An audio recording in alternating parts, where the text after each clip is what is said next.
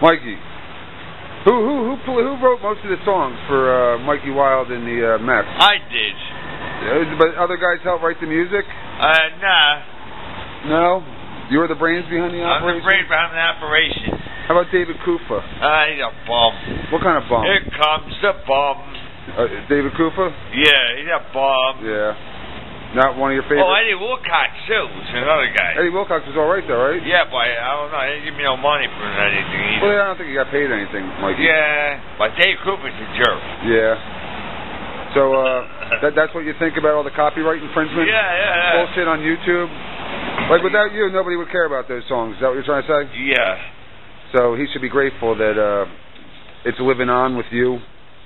Yeah. Whatever his contribution was is living on through Mikey Wild being persistent. Yep.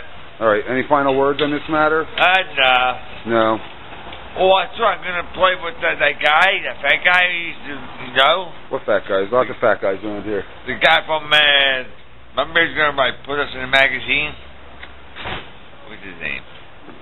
Yeah, he's going to have my movie, my premiere. Who? Forgot his name. Like, chubby guy? Lots of tattoos? Yeah. I don't know who you're talking about. No, I forgot who it was. All right.